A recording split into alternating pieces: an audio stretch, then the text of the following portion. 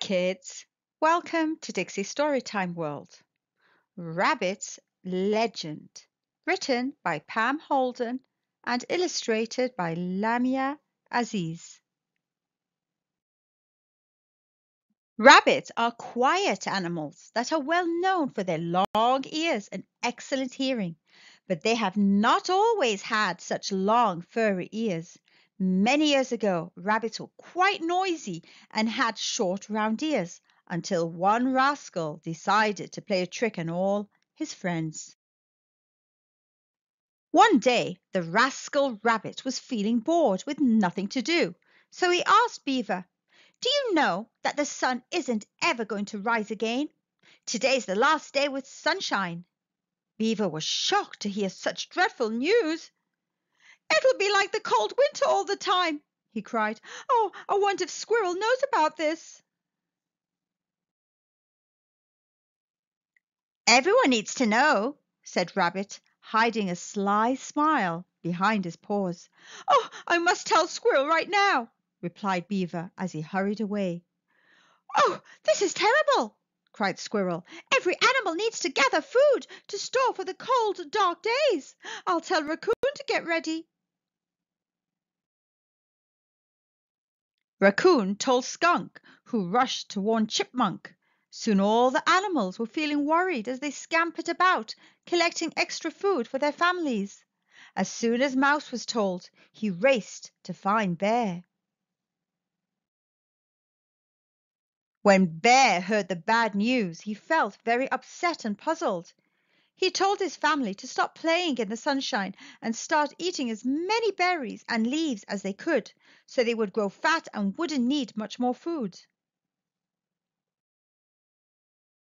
Rabbit chuckled as he watched all the animals rushing around busily, getting ready for those awful days when the sun didn't shine anymore. He thought it was funny that one short message from him had caused such a huge fuss. While Rabbit was hiding in the bushes laughing to himself, Moose came walking along to visit his friends. But none of the animals stopped to talk to him as they usually did. He called out, "Hello, Bear! Hi, Squirrel! How's everything?" "Sorry, Moose, I haven't time to chat," replied Bear. "We mustn't stop working today," called Squirrel. Moose felt surprised as he walked further looking for a friend, but everyone he met seemed too busy to take any notice of him. Knowing something must be wrong, he asked Beaver, "Why won't anybody talk to me? Please tell me what's happening." "Haven't you heard?" Beaver cried. "The sun isn't going to shine anymore, so we must get ready for winter now. We need to store such an enormous amount of food. We must hurry because this is the last day of sunshine." Moose shook his white horns in amazement, then called all the animals together to hear what he wanted to say. They gathered around in a circle saying, "Oh, tell us quickly. We must get straight back to work." "This story isn't true. There will be plenty more days with sunshine. Someone has tricked you," Moose explained. "Whoever told you this silly story, Bear?" "Mouse told me," growled Bear. "He said that Chipmunk warned him." Chipmunk said, "I heard it from Skunk. Raccoon told him." "It was Beaver who warned me," said Raccoon. "He heard the message from Rabbit." "But you all know that Rabbit is a rascal. Where is he now?" asked Moose. "Wherever is he?" cried all the animals together. "That wicked rascal must be hiding. We'll find him right now." Quickly they hunted among trees, rocks, and logs. Bear soon found Rabbit hiding low in thick bushes.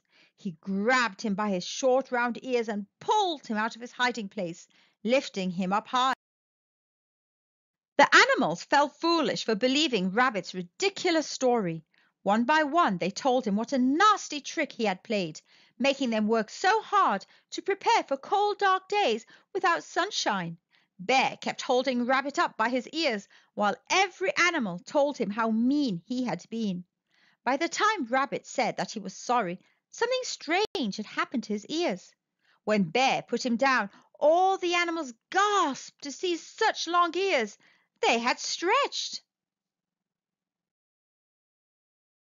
That's how Rabbit changed into a long-eared, quiet animal. He discovered that his long ears were excellent for listening, and he learned to never play silly tricks again. The end. Thanks, kids, for listening. I'll see you soon in another adventure.